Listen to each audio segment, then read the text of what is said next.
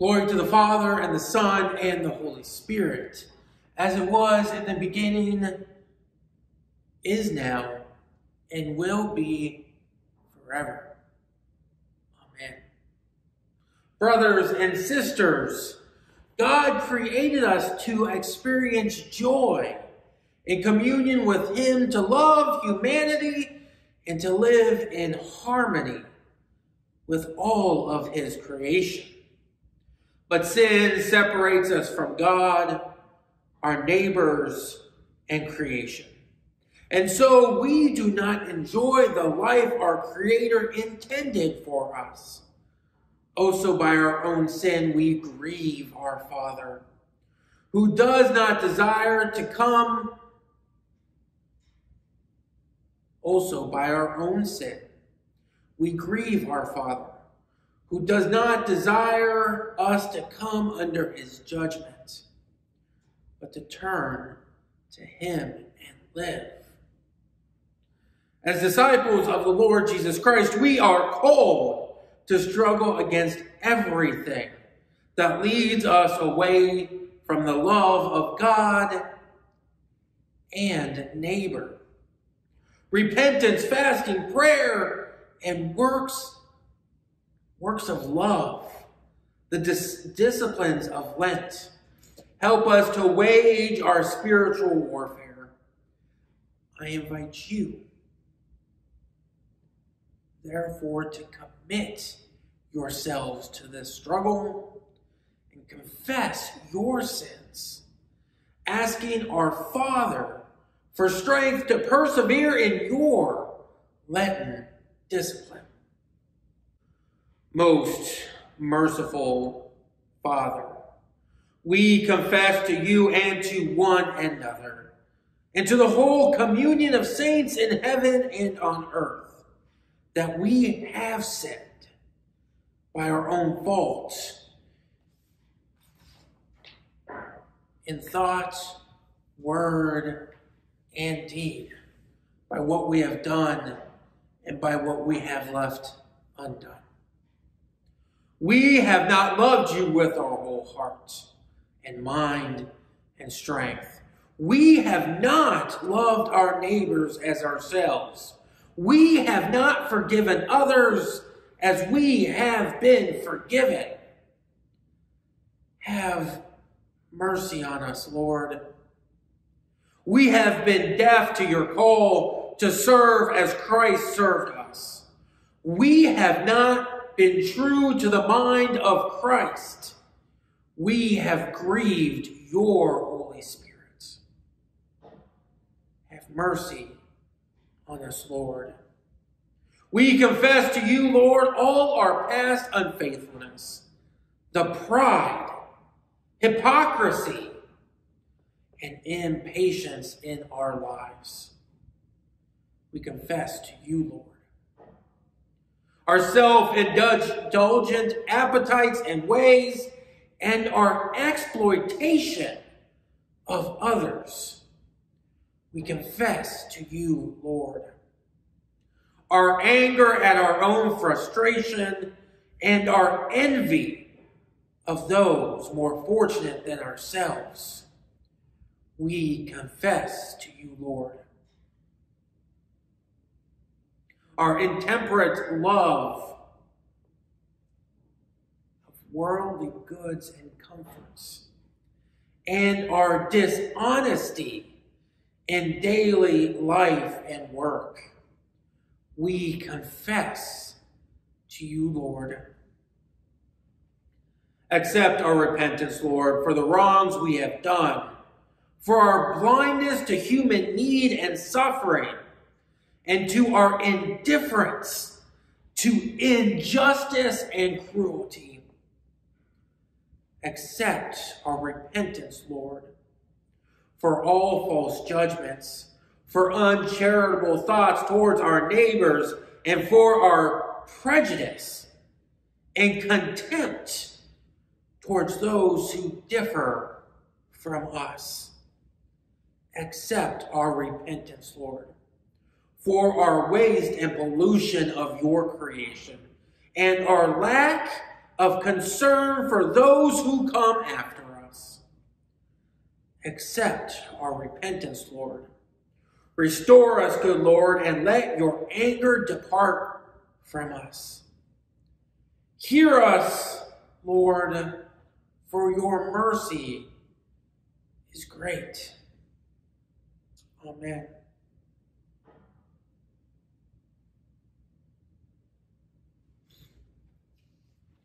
It is at this point in the service that I would normally impose ashes on your forehead. And I still want you to hear the words that I would say as I reached out and touched your forehead. So hear this, beloved of God. Remember that you are dust, and to dust you shall return.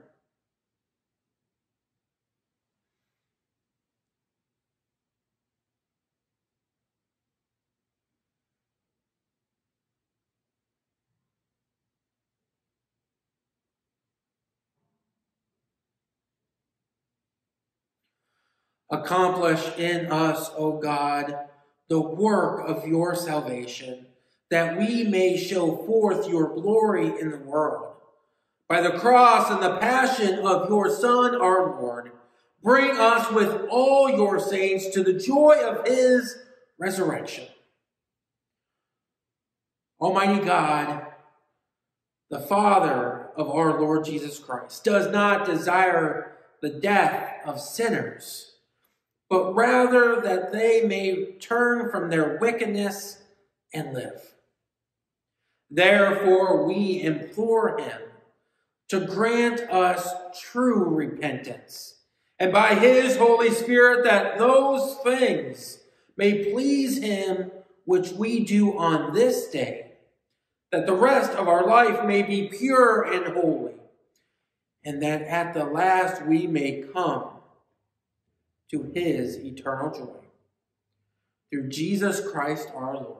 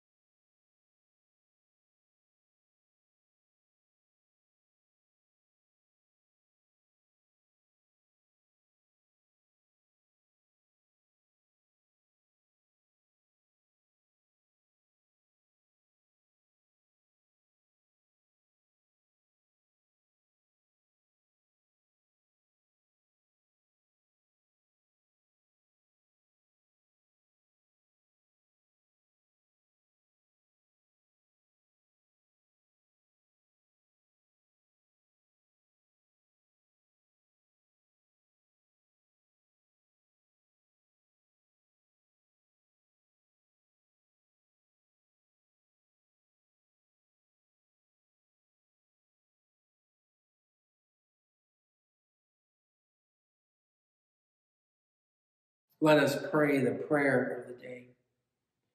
Almighty and ever-living God, you despise nothing you have made, and you forgive the sins of all who are penitent. Create in us new and contrite hearts, that truly repenting of our sins and acknowledging our brokenness, we may obtain from you, the God of all mercy, full pardon and forgiveness, through your Son, Jesus Christ, our Redeemer, who lives and reigns with you and the Holy Spirit, one God, now and forever. Amen. The first reading for today is taken from the 2nd chapter of Joel. Blow the trumpet in Zion, sound the alarm on my holy mountain. Let all the inhabitants of the land tremble, for the day of the Lord is coming. It is near. A day of darkness and gloom, a day of clouds and thick darkness. Like blackness spread upon the mountains, a great and powerful army comes. Their like has never been from of old, nor will be again after them in ages to come. Yet even now, says the Lord, return to me with all your heart, with fasting, with weeping, and with mourning. Rend your hearts and not your clothing.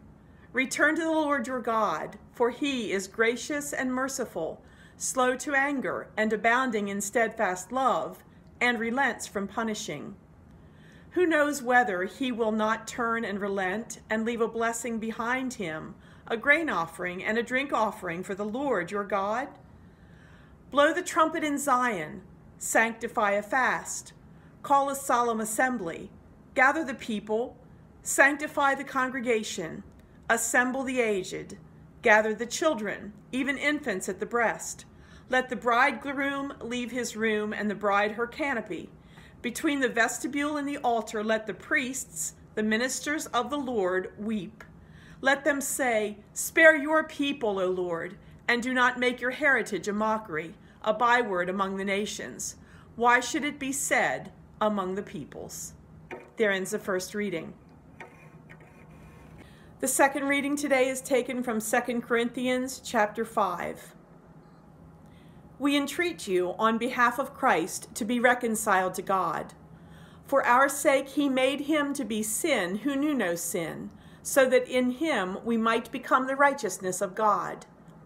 As we work together with him, we urge you also not to accept the grace of God in vain. For he says, at an acceptable time I have listened to you, and on a day of salvation I have helped you. See, now is the acceptable time. See, now is the day of salvation. We are putting no obstacle in anyone's way, so that no fault may be found with our ministry.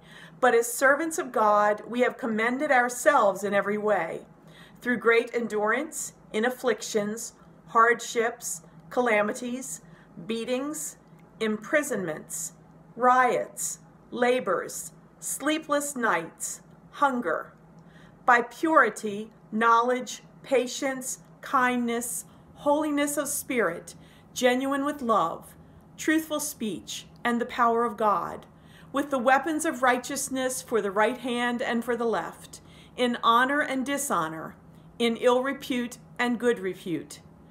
We are treated as impostors and yet are true, as unknown and yet are well known, as dying and see we are alive, as punished and yet are not killed, as sorrowful yet always rejoicing, as poor yet making many rich, as having nothing and yet possessing everything. There ends the second reading. Hear this reading from the 6th chapter of Matthew.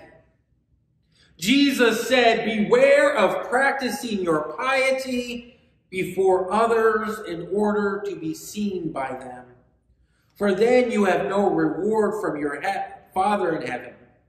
So whenever you give alms, do not sound a trumpet before you, as the hypocrites do in the synagogues and in the streets, so that they may be praised by others. Truly, I tell you, they have received their reward. But when you give alms, do not let your left hand know what your right hand is doing, so that your alms may be done in secret. And your Father who sees in secret will reward you. And whenever you pray, do not be like the hypocrites, for they love to stand and pray in the synagogues and at the street corners, so that they may be seen by others. Truly, I tell you, they have received their reward. But whenever you pray, go into your room and shut the door and pray to your Father who is in secret. And your Father who sees in secret will reward you. And whenever you fast, do not look dismal like the hypocrites, for they disfigure their faces so as to show others that they are fasting. Truly, I tell you, they have received their reward. But when you fast, put oil on your head and wash your face, so that your fasting may not be seen by others, but by your Father who is in secret, and your Father who sees in secret will reward you. Do not store up for yourselves treasures on earth, where moth and rust consume and where thieves break in and steal, but store up for yourselves treasures in heaven, where neither moth nor rust consumes, and where thieves do not break in and steal. For where your treasure is, there your heart will be also. This is the gospel of our Lord. Praise to you, O Christ.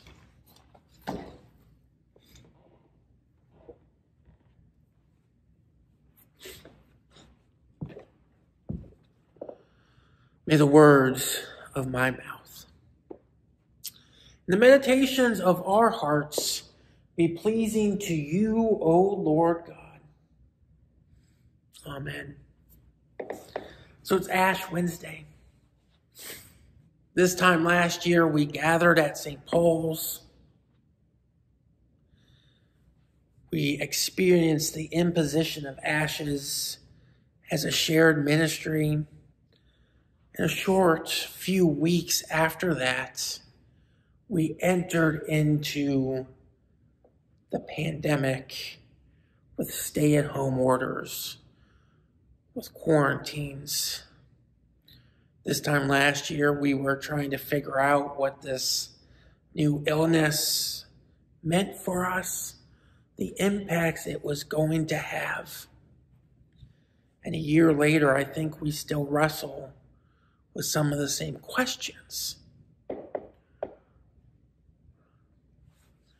But here's the interesting thing. We confessed a lot of things, and that confession was from the LBW, a hymnal that came out in the 70s.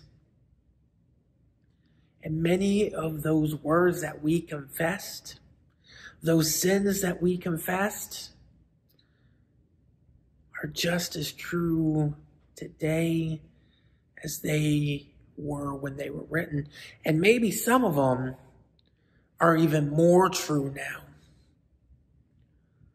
Our lack of concern for the creation and for those that follow us. Our indifference towards injustice. It makes me wonder. It makes me think, have we really confessed those sins? Or do we say that on this day because that's what we say? And then on top of that, we get this message from Jesus in the gospel reading about prayer, about giving offerings or fasting, some of the things that are traditionally seen as the disciplines of Lent that are more focused. We focus a little bit more on prayer.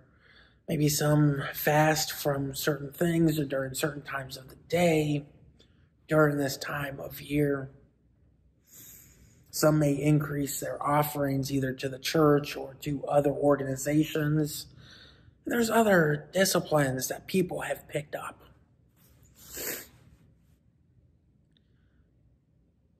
But I wonder, while this message is good for us to hear during Lent, are we hearing this message? Have we heard this message the last year?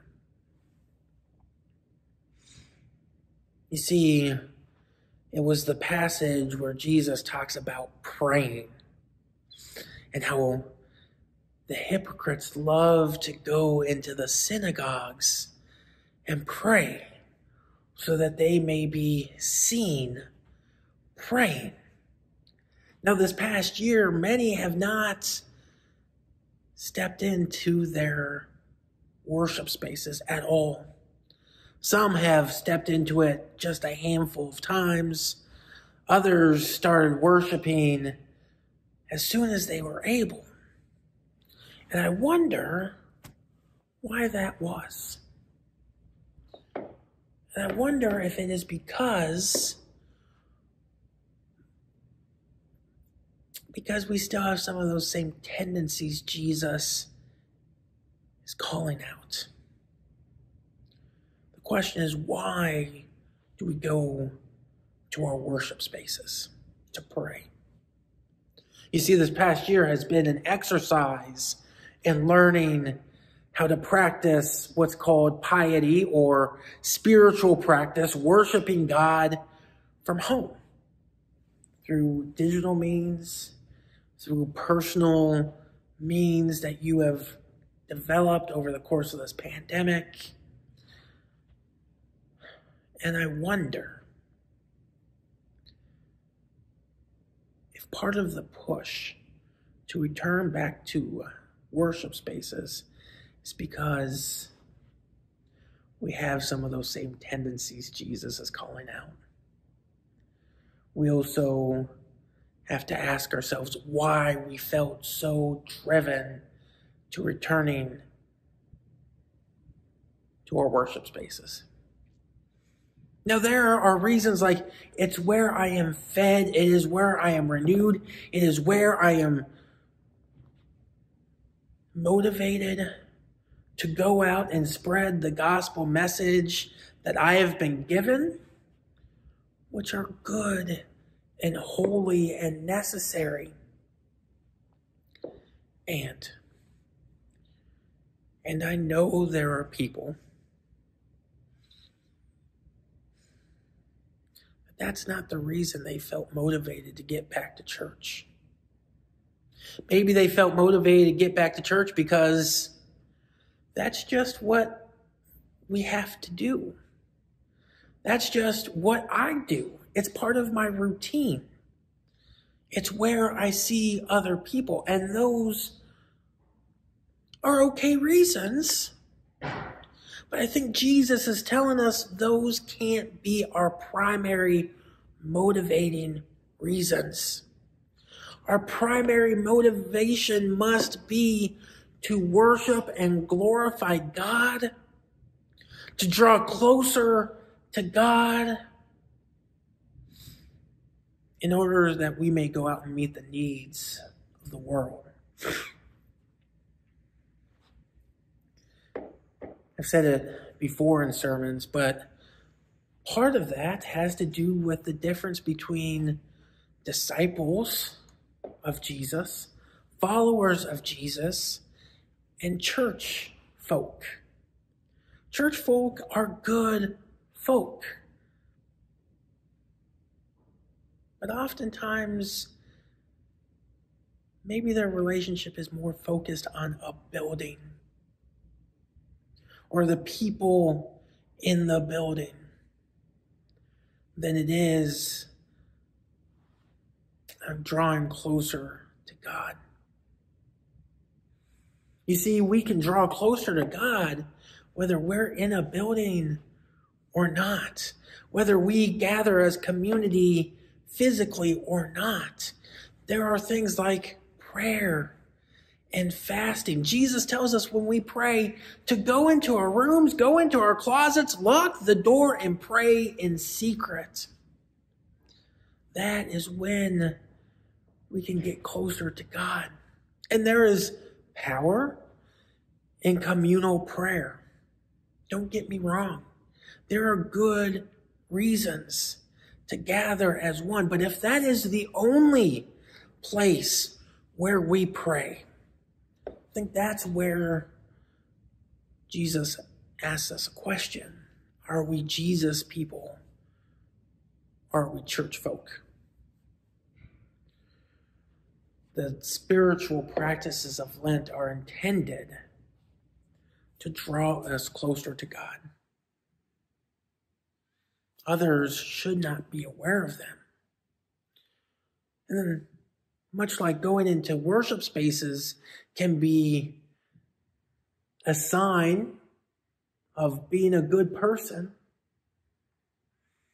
we want people to see that we have gone to church, and that is good. We do. That is part of our witness. It's the motivation behind it that Jesus is asking us to explore. The same is true of when we do give up things for Lent. That's a practice that the church has been doing for a long time. And Jesus, in the section of the gospel, says, look, when you do that, don't make it so that you get grumpy and angry and, all the things. So when I have given up soda in the past for Lent, people knew. And looking back at it, I wonder if I was more focused on people knowing I was doing something than the reason I was doing it. The motivation, what it was intended to do.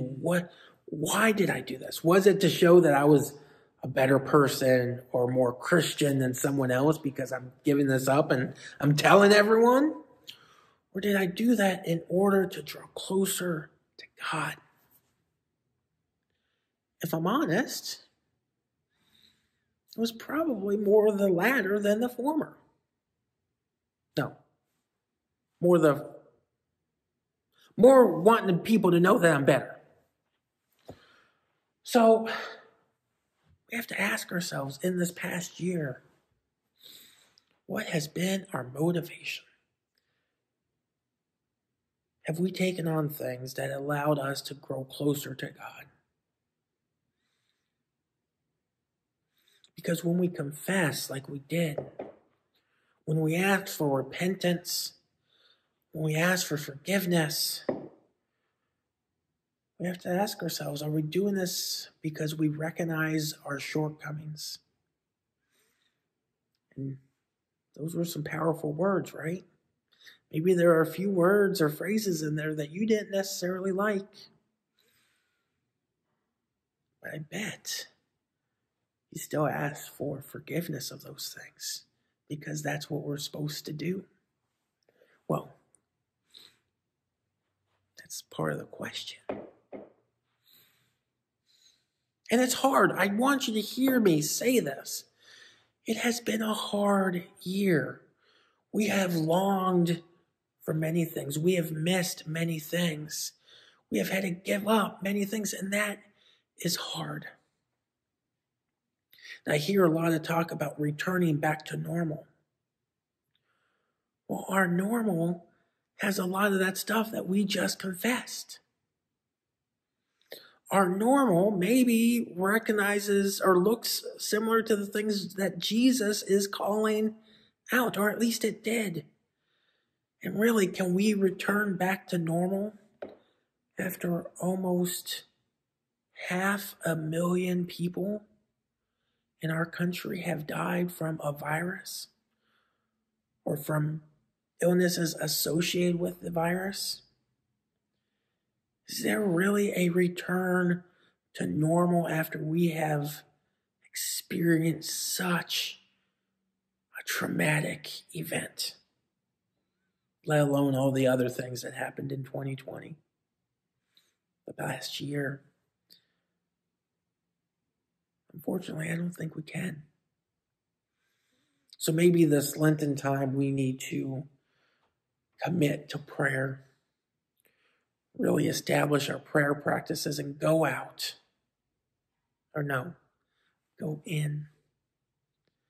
Spend that time in prayer in order to build up our own spiritual strength, in order to commune with God and be with the Spirit, so that we can be part of going out into the world and proclaiming, come Easter, the risen Lord, the grace, peace, love, mercy that Jesus gives us. Amen.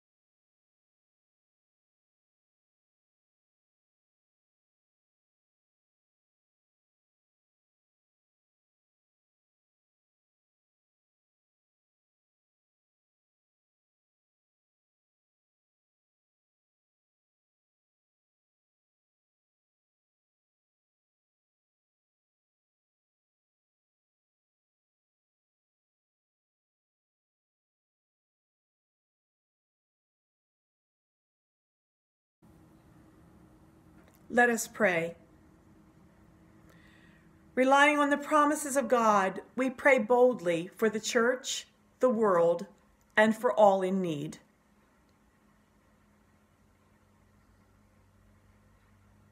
O God, you call your church to be ministers of reconciliation throughout the world. Inspire your church in its proclamation of the gospel and guide its ministries to build up the body of Christ. Lord, in your mercy, hear our prayer. O God, you created the earth and all its inhabitants, and you declared that it is good. Protect mountains and valleys, animals and plants, and direct us to be good stewards of all that you have made. Lord, in your mercy, hear our prayer. O God, you desire peace. Direct governments and leaders to work for the well-being of all people and raise up advocates to speak and serve on behalf of the downtrodden. Lord, in your mercy, hear our prayer. O God, you are our hope in the midst of despair, our help in the midst of sorrow, and our consolation in the midst of affliction. Grant comfort to all who suffer in body, mind, or spirit, especially the families of Reese and Nancy Grahams. And support caregivers who attend to all in need. Lord, in your mercy, hear our prayer. O God, you are love, and you call us to love one another. Accompany with your grace those whose journeying toward baptism and call us to repentance as we prepare to celebrate Christ's death and resurrection. Lord, in your mercy, hear our prayer. O God, you are our life and our salvation. We give you thanks for the righteous who have died in faith. Inspire us by their example to proclaim your steadfast love. Lord, in your mercy, hear our prayer. We entrust ourselves and all our prayers to you, O faithful God, through Jesus Christ our Lord. Amen. Lord, remember us in your kingdom and teach us to pray. Our Father, who art in heaven, hallowed be thy name. Thy kingdom come, thy will be done on earth as it is in heaven. Give us this day our daily bread, and forgive us our trespasses, as we forgive those who trespass against us. And lead us not into temptation, but deliver us from evil. For thine is the kingdom, and the power, and the glory, forever and ever. Amen. Now is the acceptable time. Now is the day of salvation. May God, spoken, and inspiring, bless you, unbind you, and preserve you in love and peace. Amen. Go in peace, knowing that you are dust, and to dust you shall return. Thanks be